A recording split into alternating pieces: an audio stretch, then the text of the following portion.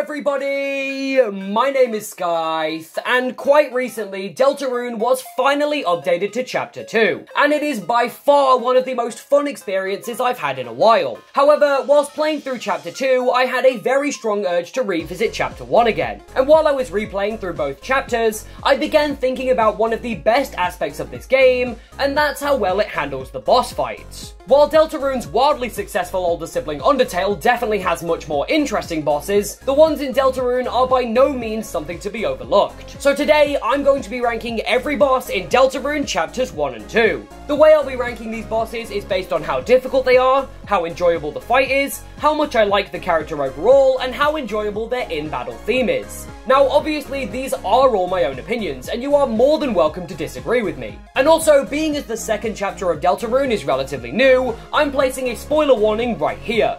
Obviously, covering the boss fights means I'm going to be talking about both the final bosses of the chapters, as well as each one's respective secret boss. But I'm pretty sure you already knew that. So with all of that out of the way, here is every single boss in Deltarune Chapters 1 and 2, ranked from worst to best. Number 13, Rules Card Chapter 2. In my opinion, Rules is by far one of the most interesting fights out of any of these chapters. In order to win, you have to play the deadliest game in the world, Monopoly, taking turns to claim more houses than your opponent while also dodging Rules Card's attacks. My main issue with this fight is not that it's too easy or that the character isn't interesting. Rules is easily one of my favourite characters from the first chapter. The reason it's so low down on the list is because the fight is just not fun. Like any game of Monopoly, it's really easy to win if you know how to exploit the game, especially when you can claim 3 pieces at once and just completely block off rules within the first couple of turns. Meaning this really interesting concept barely lasts more than a few minutes at most. Number 12, Lancer Chapter 1. As the very first boss of the entire game, Lancer, as expected, barely puts up a fight. However, his incredibly fun demeanor, really enjoyable music, and a very joking nature really prevent him from being at the bottom of the list. His personality is really what carries him here, as his actual fight is barely even worth the 2 minutes it takes to kill him. While he is a nice introduction to the game overall and getting you used to how this chapter's going to work, there's really nothing here in this fight that's even remotely interesting.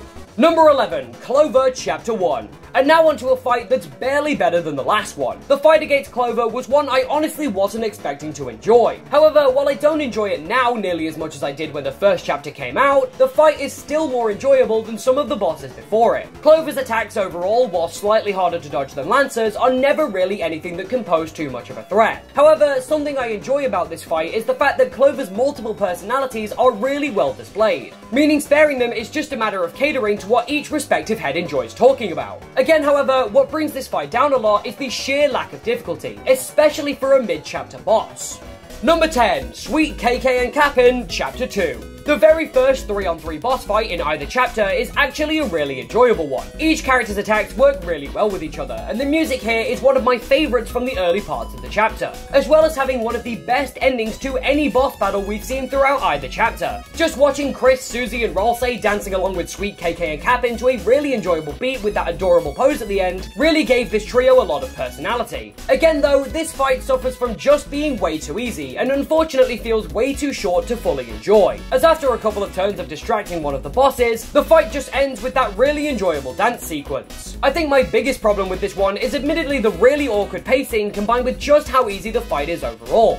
Number 9, K-Round Chapter 1. Admittedly, this one is probably my guilty pleasure boss fight. K-Round is one of, if not the easiest boss in the entirety of the first chapter. However, his in-battle theme as well as his attacks being honestly really funny to watch unfold just means I can't hate this fight like I know a lot of other people do. Even in his refight towards the end of the chapter, the game still has a much more interesting way of taking him down, and I just find his really fun ways of attacking, combining with the interesting method needed to spare him, to make for one of the most enjoyable fights in the first chapter of the game. As I said, this is much more of a guilty pleasure choice, because this fight is by no means any form of a challenge. It's just a fun, casual fight against a giant red checker piece with legs to rival Mettaton, and I thoroughly enjoy every single encounter I have with this thing.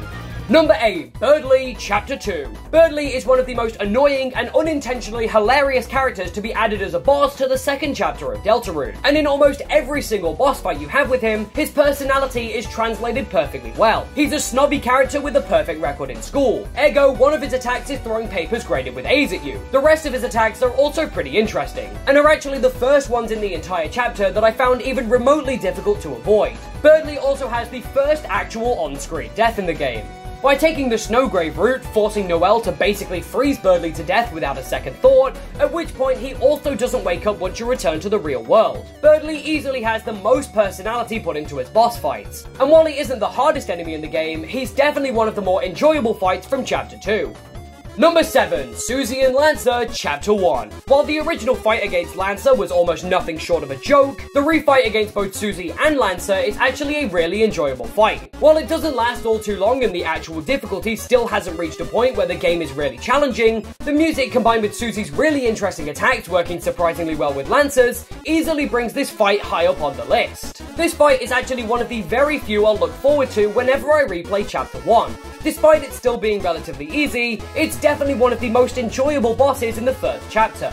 Number 6. Spamton, Chapter 2. Spamton at first glance seems like a complete joke of a boss fight. Not only are his attacks relatively easy to dodge and simple to predict, but he doesn't even seemingly want to hurt you, being as he literally gives you a free heal during the fight. However, his unorthodox attacking methods and his theme being really catchy makes him an incredibly enjoyable fight. His methods of attacking by distorting the battle box itself and sending out smaller versions of his own head to attack you really make this one of the crazier and out there fights so far. And honestly, much like K-Round, this fight is one of my guilty pleasure ones. It is definitely not a challenging boss battle, but is much harder than some of the previous fights in the game, and is still wildly enjoyable every time I play through the chapter.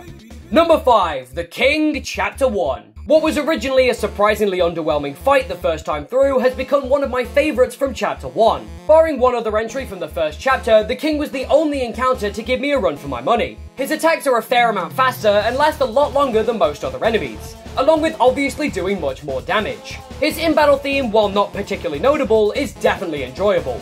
And overall, his methods of attacking as well as his rumoured presence throughout the chapter really carry the weight of this boss fight as a whole.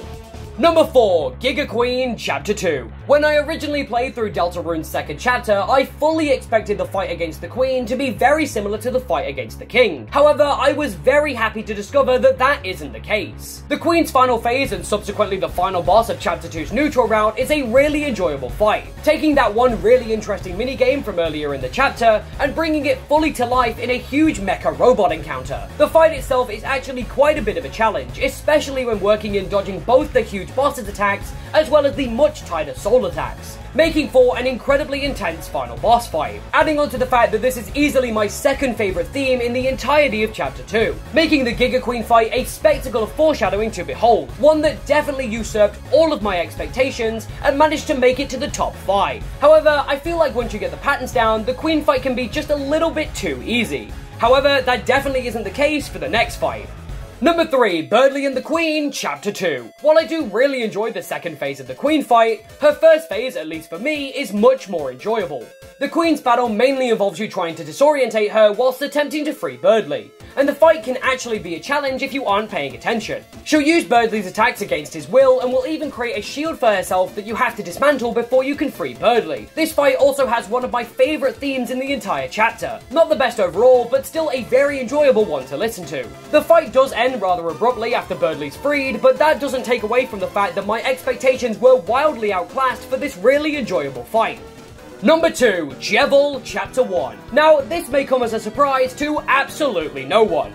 Jevil is by far the best boss in the first chapter of Deltarune. He is the only boss who never lets up the entire fight, and it feels like pure bullshit bullet hell, and I absolutely love it. Jevil also happens to be one of the few bosses to constantly barrage you with everything under the sun in an incredibly short amount of time, along with an insane final attack that blows everything out of the water. Jevil's music is also damn near perfect, and despite only being on screen for this one fight alone, his presence is known throughout Chapter 1.